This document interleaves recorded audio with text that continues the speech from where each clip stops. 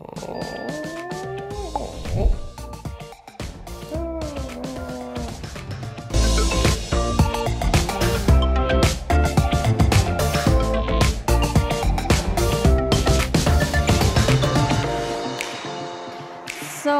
I'm very happy to be here because 3 years ago at rubyday I did my first ever conference talk about learning to program using Ruby.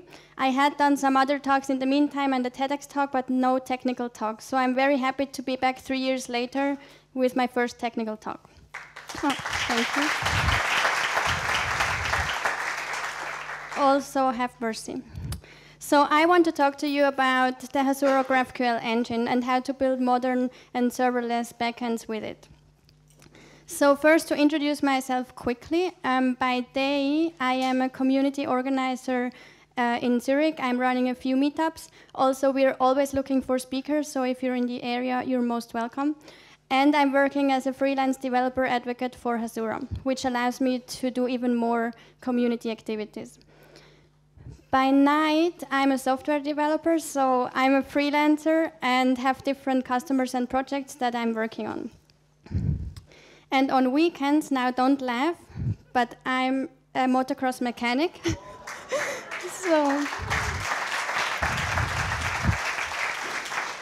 So my boyfriend, seen in the middle, is a professional motocross rider, and I'm his mechanic. And it's actually a very nice balance to the other things that I'm doing, because I can show a little bit more my badass side. So many people don't know I have it, but I do.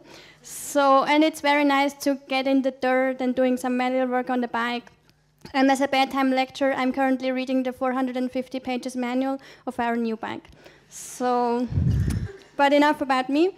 Let's talk about today's agenda. So first, I want to introduce you to a new architecture called three-factor app that's used to build serverless applications. Then I want to talk about GraphQL. Who of you is already working with GraphQL? Okay. So for the others will be an introduction. Then I want to talk about how to use GraphQL with Hasura, and to compare REST, which is the more traditional architectures, to newer architectures with GraphQL. Then we will build a Harry Potter API. Why Harry Potter, you will see later. And this will be a very short excursion to see how you can connect your Hasura backend to a Vue.js frontend. And finally, we also want to write some Ruby code, so we will write a serverless function in Ruby. And finally, quickly, I want to talk about the GraphQL and Hasura community. So let's get started with the three-factor app architecture. So it's an architecture pattern for modern full-stack apps proposed by Hasura. It should have high feature velocity and scalability. We will see what this means in just a moment. So this is the more like traditional architecture, which is an application that is talking to an API layer, which is getting data from the database and at the same time talking to several microservices. Now, what do the three factors of three-factor app mean? The first one is real-time GraphQL. So it's meant to be simple and flexible for front-end developer workflow. This means that actually front-end developers don't have to ask for endpoints from the backend, but can access it themselves very easily through one single endpoint.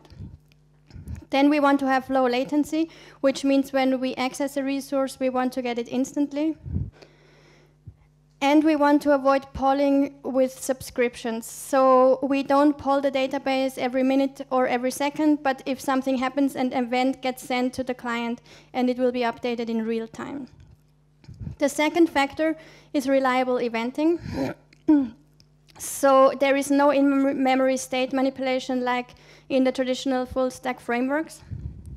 If a mutation, which means a change in the database, happens, an atomic event is created and sent to the client, and it should be reliable. So every event that occurs should be delivered at least once. The third factor is async serverless. So if the database structure for you is not enough and you need business logic, you will write it as event handlers, as serverless functions. You can deploy it in any serverless cloud like Google Cloud or AWS. And also very important, the sequence of the event doesn't matter. So it will work without being dependent on a certain sequence.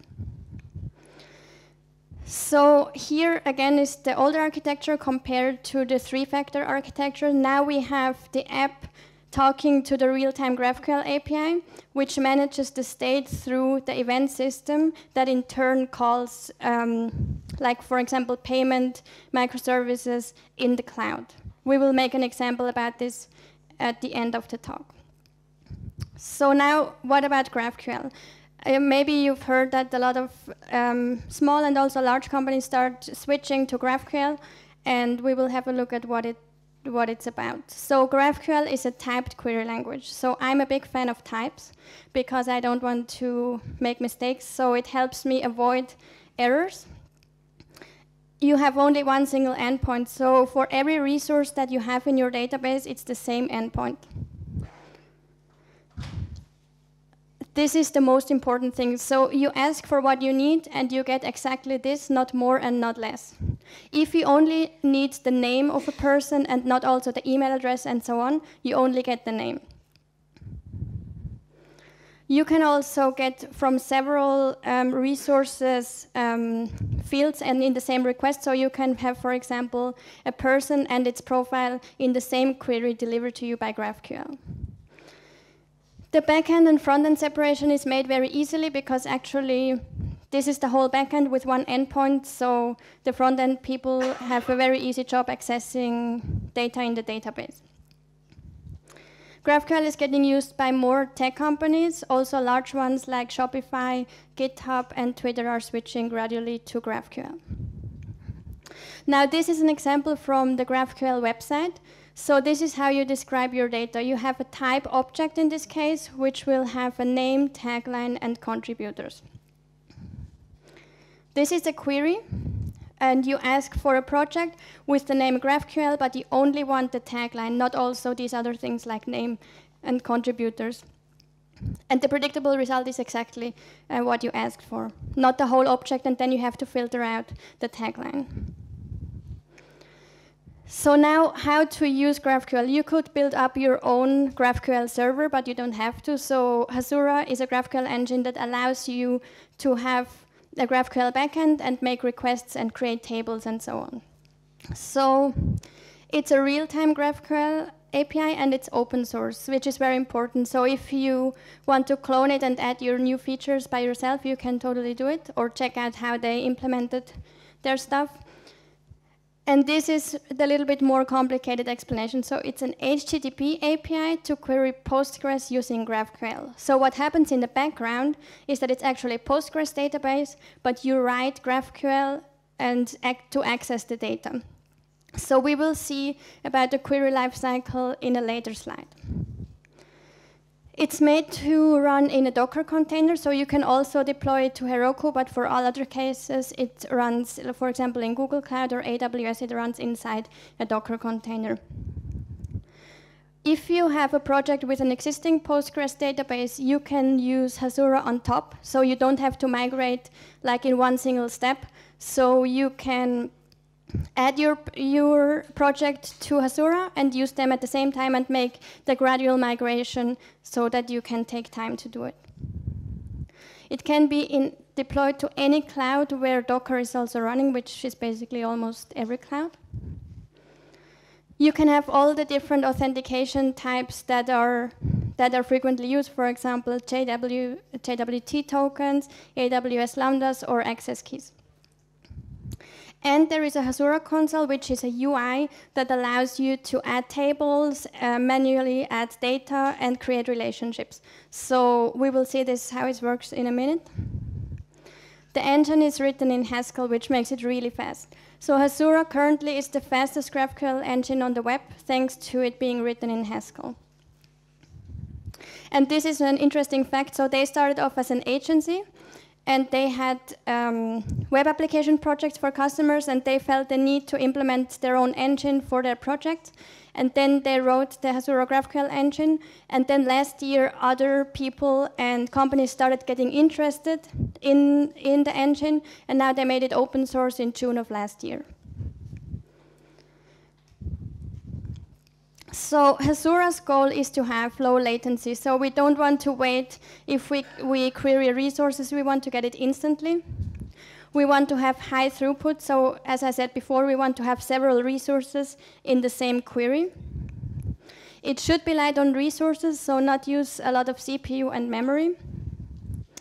And I think for most projects, this is fast enough. So if you're starting off and you have a new project, this will be fast enough until a certain point. But if you get very successful, which I hope you will, and you have a lot of terabytes of data and millions of users, then probably these are the wrong tools. Now, I said we will look at what happens if you make a query to the Hasura engine. So the first thing that happens is the session resolution. So the authorization happens, and the headers get analyzed. Then the query, which comes in as this weird string, is parsed, and the header and the body get separated. The third is that the query is validated if it's like semantically valid, but also if the user has permission to access or to write on this resource. Then this is the interesting part, the query gets translated to SQL because Postgres is using SQL. Then the data is extracted from the Postgres database, and finally it is sent back as a GraphQL response to the client. So now I learned this GraphQL stuff with Star Wars API, but I don't like Star Wars. So to make it a little more fun for me, I implemented my own Harry Potter API. And quickly, because we will build the beginning of this API, so I want to see how it looks like. So we have movies and scenes. One movie has many scenes. We have characters and actors, and for simplicity, we say an actor always has one character and the other way around.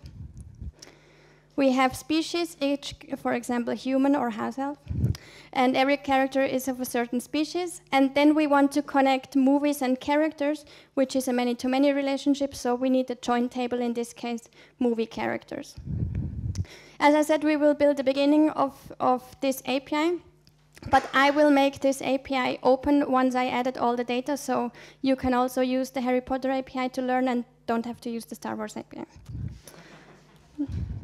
Okay, so we want to compare the more traditional REST architecture to the GraphQL architecture with serverless. So REST has one endpoint for every resource. So in our case, we have an endpoint for movies, for characters, for actors, for everything. And there is a lot of chaining. If we want to have the actor of the character of the movie, then it can get very complicated. And I actually, in January, I implemented an API in Rails, and the requirements were not very clear in the beginning, so they told me, we only need create and delete for this resource, and then the requirements changed, so there was a lot of work just adapting all the endpoints, and yeah, so it can get very messy. And with REST, you use all the HTTP methods, like get, post, delete, and update. And the potential of overfetching and underfetching is very high. So the potential to take too many resources and then only use very little from it, or actually not getting what you ask for, is big. Compared to GraphQL, where you have one single endpoint, there is get and post request, but with Hasura, it's always the same endpoint and always a post request. And as we've seen before, you only get the data that you really need. So now, if we want to have a website that lists all the Harry Potter movies, then this is the endpoint in REST, like /movies, which is the index in Rails. So if we want to have the characters of one single movie, it's /character/ID and characters. And if we want to have the actors, you see where this is going. So it can be very complicated. Now let's see how to create a project with Hasura. Now I hope, oh yes, okay. So this is their website. You can see all the different cloud providers where you can deploy your project. We will start with Heroku because it's very simple and it's free. Actually, you don't pay for Hasura. You only pay if you for the cloud provider, but Hasura is completely free. So we say deploy on Heroku. And here, those of you who know Heroku, you know you have to mention a name that is completely unique. Nobody else can have used it before. And then we can deploy the app, and then you already have your project. And this will take a while, and in the meantime, we will look at the template that is actually deployed. So this is the Hasura engine, and in the app.json, where all the configuration happens, we see here at the bottom that there is a Postgres add-on that is deployed, which means that we will, like the database will be a Postgres database, and the hobby dev means the free tier of Heroku. So now the project is ready, so we can view it. And now we can see the Hasura console. On the top, you see, oh, actually, you cannot see it as well as me. But this is the endpoint that you use from frontend or anywhere, just a single endpoint. The request headers, by default, it's already content type. And here you can add your queries to test it. Is there a way to make this view a little better? Because I can see it fine here. I will continue. Maybe it will get better. So to create a table, you can just go to data, create table. I will read it so that you can see it better. So table name is movies. As the column, we have to define an ID for every table. So we can use auto-increment ID, but we will use UUID. And Hasura provides helper methods to create this UUID automatically when we create an object. And we will keep this very simple. So our movies just have a title with type text and a release date with type date. And you can see here you have to name the types, which is why it's a typed query language. And here we have to define a primary key, which is in our case the ID. And then we can add the table. So very simple. Now let's fill in some data. Normally, you will probably not do this with your, maybe to try it out, but you will have your front end that will provide the server with the data. But just to test how everything works, we can add here a new movie, of course, with the correct release date. Yes, so very simple. And if we go to browse rows, this is all the data that is already in the database, so we can check with the automatically created UUID as well. Now we want to make queries to our database. So we have a table and we have some data. So queries are used to fetch data from the server. And,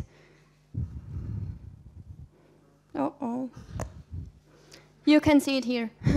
So it says here query. It's very simple. It says query and then movies and title. I think this is now a problem. Should we try my laptop again? Yeah. Or you can authorize it. But I have to authorize like 15 videos. Okay. So let's try again.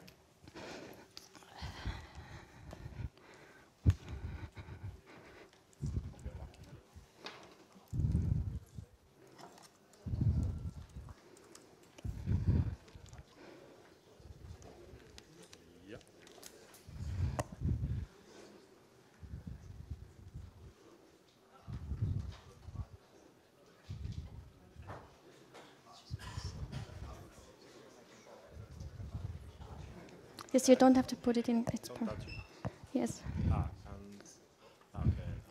Settings. Yeah.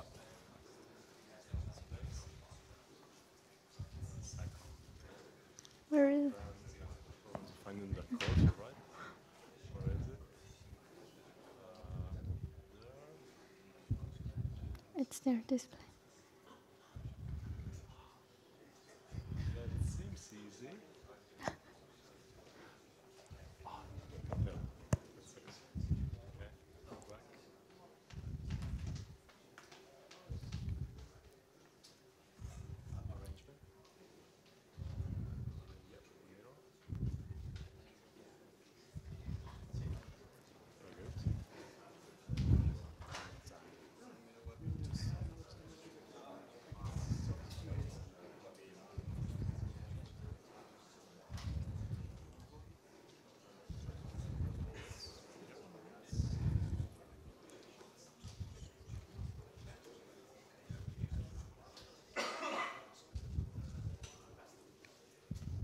Okay, so now it works. So in the Hasura console, we can write a query, and it's as simple as writing query, then which resource you want to query, and what fields you want to have. We want to have title and release date, but you can also have just the title, and then it will show up on the other side. Here you could also, Hasura offers all the database features like only listing the first 5 movies or only listing the movies with a certain name and so on. So I've already introduced how the API looks like, and I want to tell you a little bit more about GraphQL relationships and how they work. So there is the one-to-one relationship, which is called an object relationship. In our case, this is character and actor, as we've seen before. The one-to-many relationship is because one resource has an array of another resources. In our case, a movie has many scenes. And finally, the many-to-many relationship, which consists of both object relationship and array relationship. And we have to create a join table. We've also seen this. So here we will make one example. We have to go to data and our characters table, because we will now link actors and characters. So we can modify, and then we have to add the actor ID inside the character table. And we say it's a UUID, and we add the column. Then we can edit the actor ID, and we say here that it's a foreign key, and we have to reference the table that it refers to. And we save. So to see this in action, we now have an actor ID on the characters table, and we can add the relationship. It's already suggested by Hasura, and we can just add it, and we call it actor, which is fine, and we save it. So now we actually want to connect one actor to one character. So we go to the actors table, copy the link, copy the UUID of a single actor. And now you can see in the characters table we have the actor ID that we can add, and we add the actor ID and save. Okay, and now one character is connected to one actor, so we can make a new query, characters, and we will still want the name of the character, and then we can use actor just as if it would be a field of the characters table, and we also want the name of the actor. If we run the query, we can see this is null because we didn't connect it, but the 2 that we connected you can see here in the query result. I think this is enough. The array relationship works very similarly, and it's always suggested by Hasura, the relationship that you can add. So most of the times you can just say add, and everything works. So now we learned how to read from the database by making queries, but we also want to write to the database with mutations. So we want to modify data. We want to add, update, and delete our resources. And for this, we will write a very simple query to add movies. So we say mutation, add movie. Then we have to state the parameters, which is the title, and we have to state the type because it's typed query language. And if we put an exclamation mark, it means that the field is required, so you have to pass it. And the same with the release date. Then we have the helper method insert movies that is provided by Hasura, and we pass an array of objects. Why? Because we could add several movies in one single mutation. So we say title equals the title that we pass, and the same for the release date. And for every mutation that you make, you have to state what it returns. So just in a second, we have here the method returning. And for our case, we will just return the ID of the newly created movie. you could also return the title or whatever you want. And before we make the query, we have to state the query variables that we pass when we insert a new movie. And when we hit play, then you can see that the new movie is created. And now if we go to browse rows, you can see here on the bottom the movie is actually inserted. So you don't, if you have like a modern applications, you want to have real-time updates. So you don't want to have to reload when a new resource is added. So for this we have subscriptions. A subscription is when you have a query that basically sends an update to the client if something new happens. And again, no polling, we don't have to poll database, but the update is sent to the client. So we see we have 3 movies here in the database, and to write the subscription, it's very simple. It's actually exactly the same as query, but with the name subscription. So we say movies title and release date, and then we start it, and now you can see a stop button. So this means from this point, the subscription is running. So we see we have 3 movies, and now we manually insert a new movie, and then it should get updated on the console where we made the subscription without having to reload because it's listening for events. So we save. And we see the 4th movie is inserted and we didn't have to reload. So I think this is pretty great, especially if you have then later JavaScript frontend and you get new data and you don't have to reload. So obviously, like with all the database services, you have permissions. For every resource, you have a tab permission, and the default is that you are an admin and you can do all the functions as an admin, like insert, delete, and everything. But you could also add a role user that can only read from the database. Now, maybe you have seen on the top right corner that it always said secure endpoints, or maybe you couldn't read because it's very bad resolution. But it suggests you to secure your endpoint here at the top.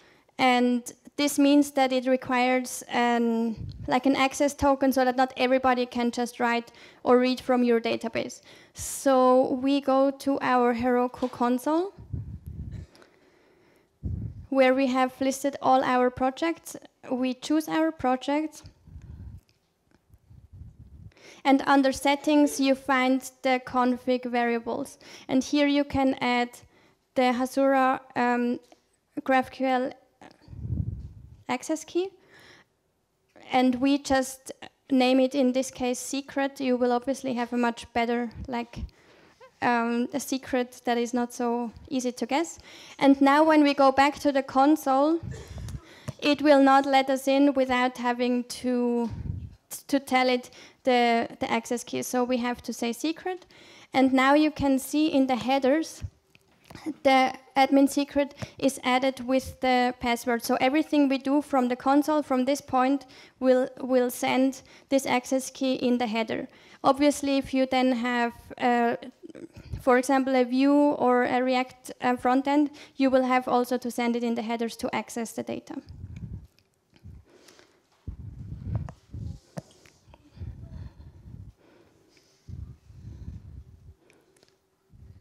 No.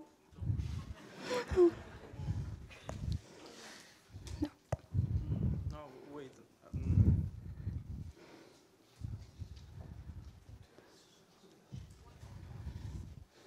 I'm very sorry about this.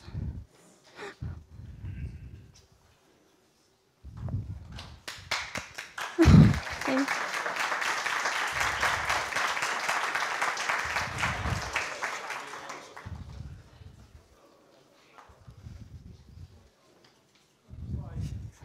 Wait.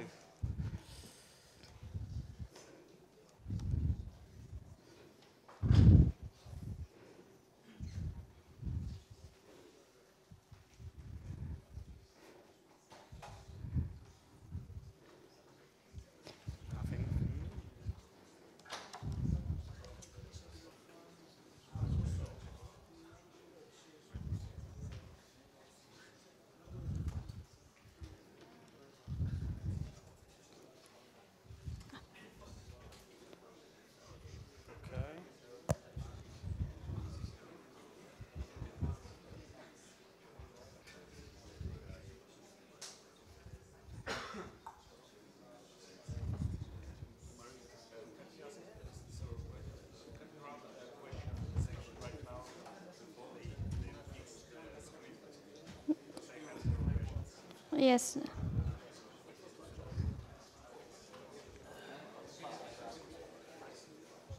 So it just stopped Yes. suddenly? Before it worked. Ah. Can you change the No. resolution? No, I don't want to. Ah. Okay. Okay, we're back. Okay, so this is just a very short excursion. I just want to see you to see how to connect your GraphQL backend to a Vue.js frontend. It's very similar with React and Angular. This is just one example. So in the main JS, which is where it's the entry point for a Vue application, you will have to do several imports. For example, the Apollo client. The Apollo client is used for any JavaScript framework to access GraphQL servers. You need to import HTTP link because we have one access point that we want to target, and we have to import Vue Apollo to use Apollo and Vue together. This is how we basically instantiate the HTTP link, passing the endpoint we've seen before in the console. We pass the link when we make a new Apollo client. And we pass Apollo client as the default client. So this is like the configuration you need for your app, and that's it. So now I don't know how much you know about components and JavaScript framework, but we will look at two components. One of them is the movie item, and the other one is the movies list. So the movies list consists of several movie items. And here we have a template in the movie item file where we say what we want to list for each movie. So the title, director, composer, and release date.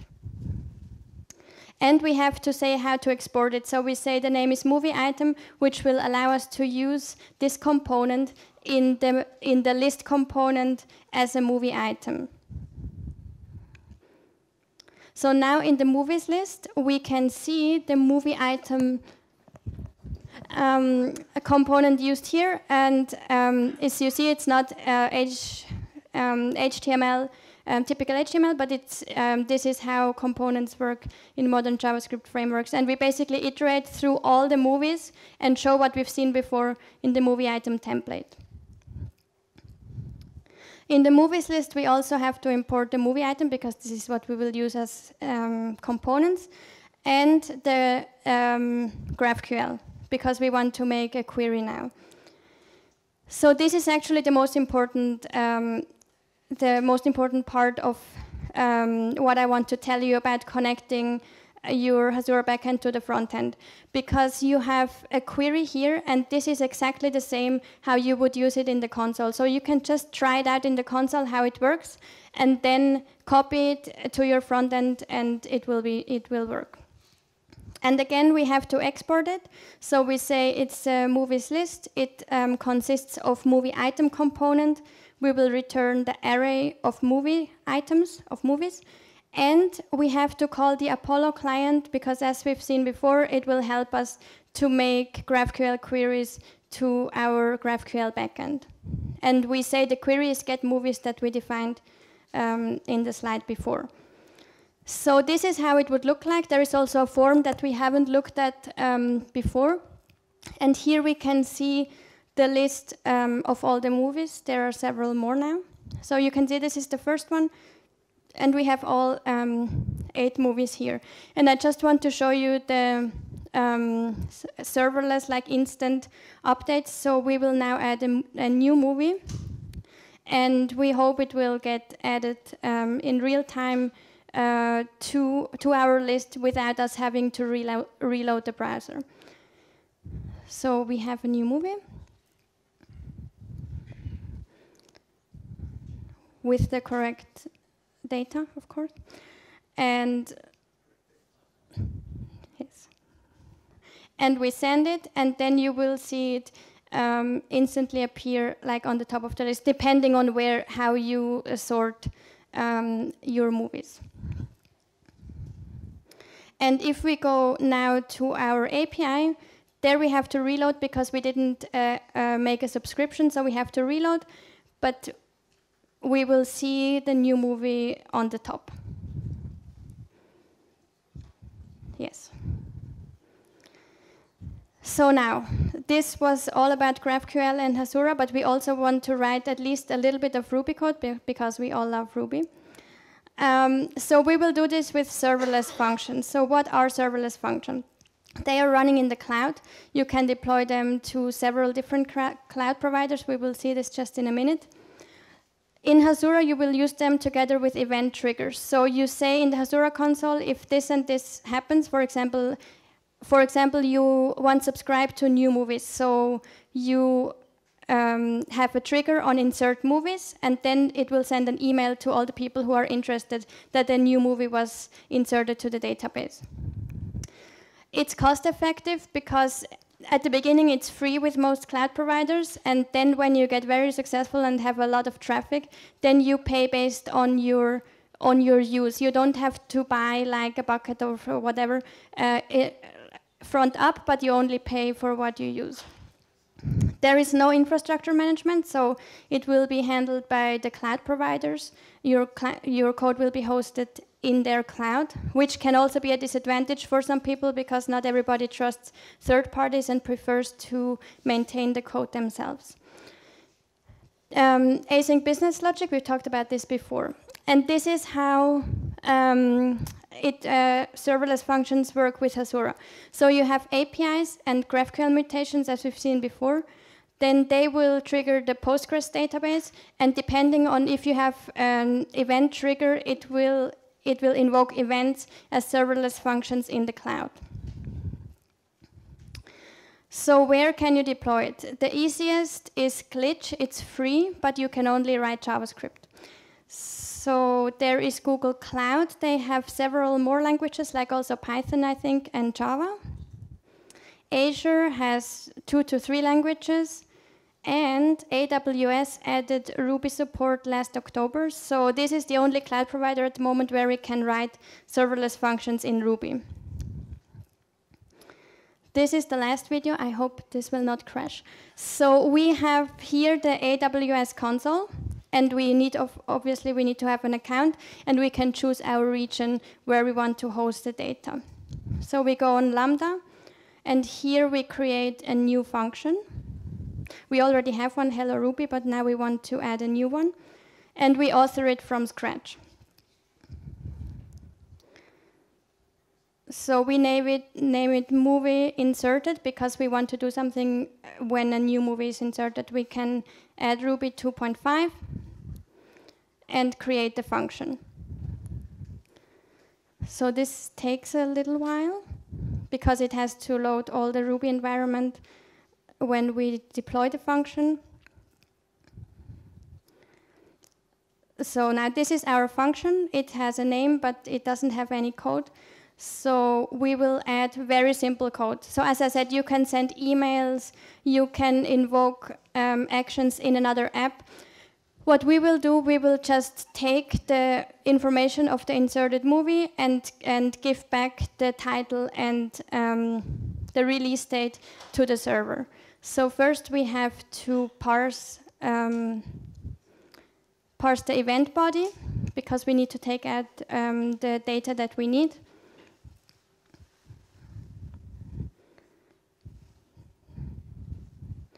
And now we will define a response. And the response will be sent back to the server as a JSON. So we have the title, and we get the title from the object that is sent to the function. So movie title, and the release date is movie release date. And we send back a status code 200. Obviously, here you can also do error handling and send back something else in case it doesn't work. But we will keep it very simple here. And as a JSON, we just send back the response. Then we save the function.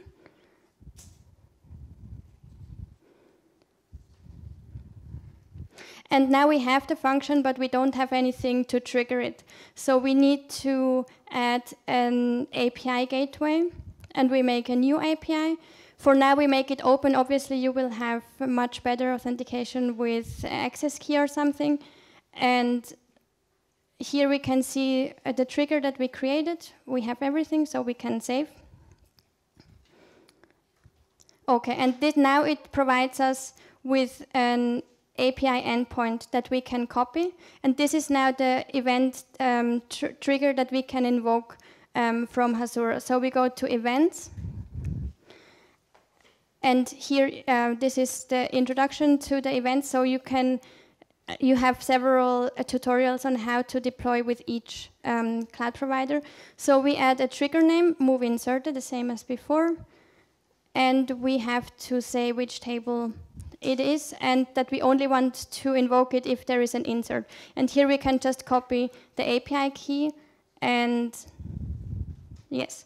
So now we want to add a new movie and see if the event actually gets triggered. So we insert a new movie with the correct date. And then we have an events console where we can see if this worked out. So we save the movie. And now in events, you can see there is the name of our event, and it's the first one, like the last one that we used. And here we can see the request that was sent from Hasura to the client, which is how we know that how to extract the actual information in the cloud function. And the response that gets sent back to the server is what we defined before as the JSON here on the bottom. So it works. This is like just a hello world example, but you can use it for like real life examples like emails. So now the technical part is over. Thank God it didn't break again. So I quickly want to talk to you about the community. So Hasura has great documentation. For myself, when I learned it, I found everything in their documentation. There is a Discord channel, so for every question you have, you can just ask the community. They will answer like at most 5 minutes it will take, because there are so many people using Hasura, or even just in general GraphQL, you can ask any questions. As I said, it's open source, so you can access the GitHub repository, and also regular features like events that happen, or new features will be published also on GitHub. My conclusion is for GraphQL, you can use it for quick and easy database access. So as you've seen, it's very quick. Hasura is easy to set up. So as you've seen, we just created some tables, so it's very easy compared to writing endpoints with REST and having endpoints for every resource. It's easy to connect to your front end. Of course, this was just a short excursion, but I wrote a blog post on how to connect your Hasura backend with the Vue.js frontend, so ask me later if you are interested. If you want more business logic than is possible with the engine itself, you can use serverless functions. And this is, for me, the most important. It's low maintenance. So because it's managed by a third party, you don't have to take care of updating the server. So this will be taken care of. The community is great. They are happy to answer all your questions. And Harry Potter for the win. Yay. So keep in touch. On Twitter, I'm RubyDwarf. I don't think I have to explain the name. So yes, and I'm around if you have any questions. Thank you very much.